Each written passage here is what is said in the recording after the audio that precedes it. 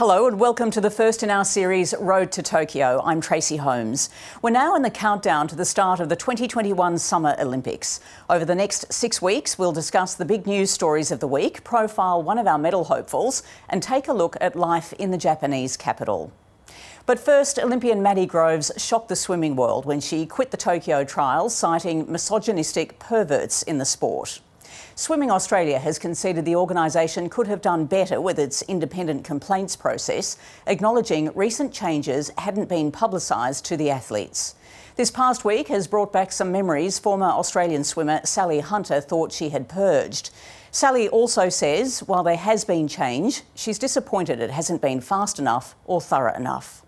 I think that what's happening now is probably a good thing. I think that what's happened in the past sort of 12 months with gymnastics and now probably swimming is that sports are going to have to start realising that they might have done things wrong in the past and it's time for change and real change, like actually standing up and saying we accept that we've made a mistake, or, you know, we know that things have happened in the past and that's not going to happen again, and we're going to go forward and do some look after our women in sport and our athletes. My last coach was absolutely fantastic and was such a holistic coach and really cared about my well-being and who I was as a human being, not just about my results in the pool.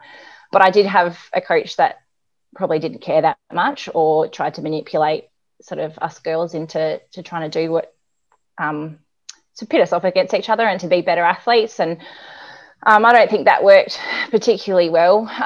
Look, I was on pool deck for the past 4 years as an athlete and as a coach, and I think that things have changed.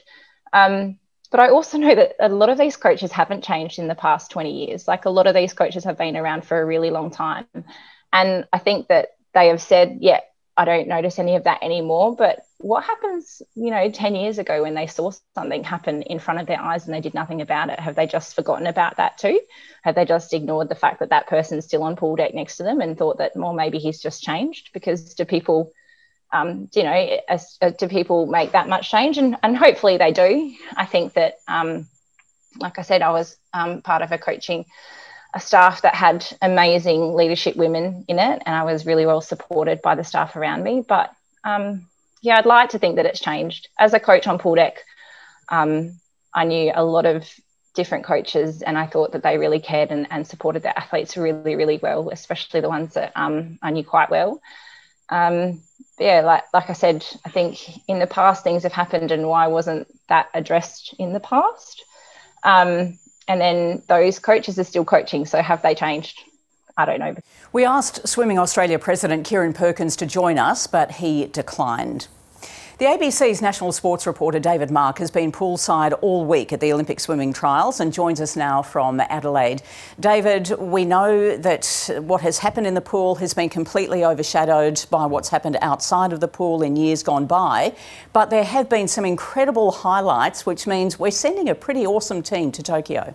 We really are, Tracey. I mean, the swimming this week has been absolutely stunning, and particularly the women. And the highlights really have been Ariarne Titmus and Kaylee McEwen. Kaylee McEwen, of course, had that world record in the 100 metres backstroke, a stunning time. But Ariarne Titmus, in both the 400 and the 200 metres freestyle, recorded the second fastest times in history. And for that 200 metres record in particular, that dates back to 2009. It's the longest standing world record in women's swimming, and it was set in the supersuit era by the Italian Federica Pellegrini. She got within about a tenth of a second of that record, so that just shows she's in absolutely awesome form.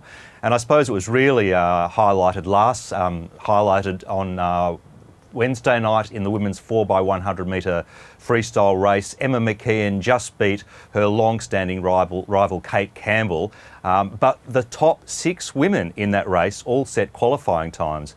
Now, to put that into some kind of context, Swimming Australia sets a really high bar for who can qualify for the Olympics. It bases their times on the 8th best place getter at the last World Championships, which was in 2019. So essentially what that's saying is that the top 6 women in the 100 metres freestyle in Australia are all capable of making the final at a World Championships.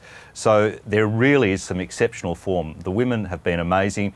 The men have been good too. Kyle Chalmers is getting back into some sort of form. He won the 100 metres freestyle, but there's a lot of excitement around Elijah Winnington, who won the 400 metres freestyle and set the fastest time in the world this year. So while the women have really been dominating, particularly those up-and-coming women, there is some hope for the men as well. David, thanks for that. And just to provide some further context, the women have always been the backbone of the Australian Olympic team. All right, Annabelle Smith has had a less than desirable lead up to her third Olympic Games, with restrictions preventing her from earning a qualifying spot in the synchronised diving, an event she claimed bronze in Rio. Annabelle will be heading to Tokyo, where she'll compete as a solo diver. She shares her good news with us in her Road to Tokyo diary.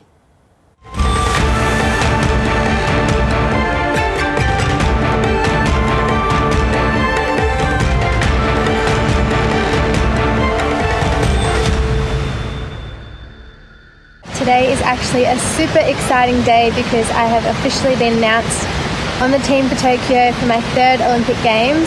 It's been an absolute whirlwind of stress and anxiety and lots of emotions over the past couple of months of training leading into our Olympic trials, but I had a really great performance in the pool at our nationals, which doubled as our nomination trials for the Olympics last week. So finished top 2 in women's 3 metre and will be going over to Tokyo to compete as an individual diver for my first time ever, as the other 2 Olympics I've been to have been for synchro. So I'm so grateful for everybody's support and the support of my family and my coaches and entire team, who without them none of this is possible. So I'll keep you guys updated now on my lead into Tokyo, and I cannot wait. Well, let's stay in Adelaide and speak with Paralympians Ahmed Kelly and Grant Scooter Patterson, who have made the Paralympic swim team. It's a team that measures 32 in number, and you two are most definitely the stars of the show before you've even hopped into the pool in Tokyo. What is it about you two? I always thought Olympic and Paralympic swimming was a serious business, but you two are a laugh a minute. You got to have fun in life, you know. We're all about good mates. And you can't take it too serious, otherwise it'd be boring. Yeah, I mean, like, he takes it fun, and I sometimes take it pretty serious. But yeah, we kind of even it out. Yeah. Well, I was watching you two swimming in the qualification trials through the week, and it certainly was serious business. You both look in really good form. You met in London, didn't you, at the 2012 Paralympic Games? Is that where the friendship began, or was it before then? 2008. When you can't go home with rest. Yeah. And his goggles fell off, and we become good mates then. Yeah, he thought I was an absolute clown. I know he had to put my goggles down. His neck.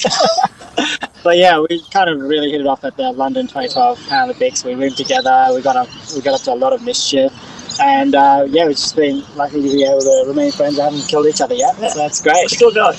There's been some highs and lows, I know, for both of you in your swimming career, but does it look like you've hit perfect form now, heading to Tokyo? It definitely, for me, it looks good. After I missed out on Rio 4 or 5 years ago, I've gone and worked a lot harder in the gym, but I'm definitely at my best form so far, and I'm looking forward to Tokyo. Yeah, and I didn't have the perfect race yet, but that's the thing. We've got 8 weeks to really get back into training, work out the things that didn't quite go our way at these trials, and yeah, come even stronger when we get to the Paralympic Games. Can you give us a bit of detail about your training sessions, what's involved, what else you do in your day-to-day life, and how this 1 year delay has impacted both of you? Has it given you the chance to, in some ways, get better? Myself, living up in Cairns, I was very lucky. I could sneak into a few pools and do training the whole time. But if anything, I've enjoyed it because we pretty much had like a year off racing and competition last year. And we could just sit back and relax without having any pressure. And then come into this year stronger and better. So I've done pretty well, and yeah, it's good.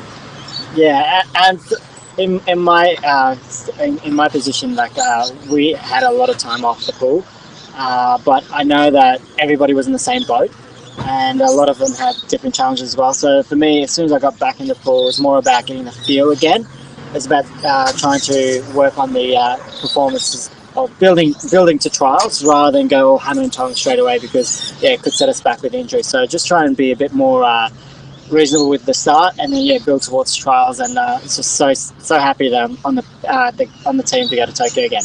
So, talking about Tokyo, what is it that you have in your mind? What is it that realistically you are going to achieve? And if you don't achieve it, how disappointing would it be? At the moment, we're not really thinking too much about the outcome. It's more about the process of what we think we'll do, or put together a great race. I mean, the goal is to finish top 3, but again, to really work on our process, really try and control the things that we're able to, and hopefully the outcome will sort itself out. We all have different disappointments, but we'll deal with them if it happens. But at this stage, we're pretty positive that we're going to have a really good race. But back in London, when I made my first Paralympic team, 2012, I learnt when you focus too much on the outcome, that's when you can get very disappointed. But if you focus on what Ahmed just said, the process of how you're going to get to the end result, as long as you train hard, do the right things during the week, leading up to whatever competition you're going to, that's when the rewards come.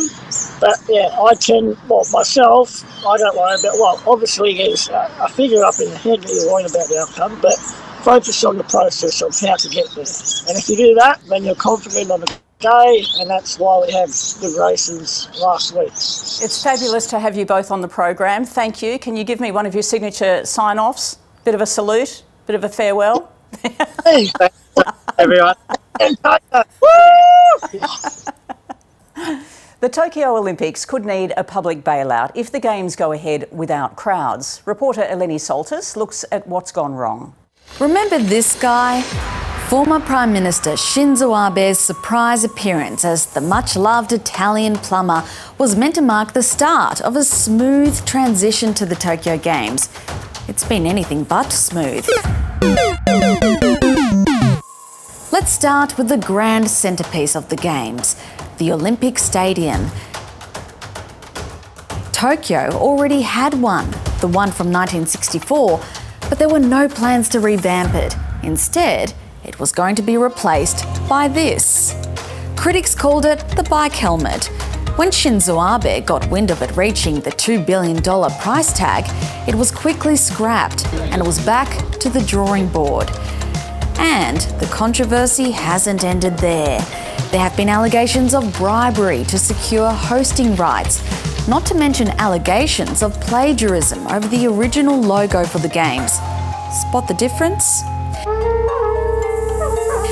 And the timing of the Olympics has also been a contentious point.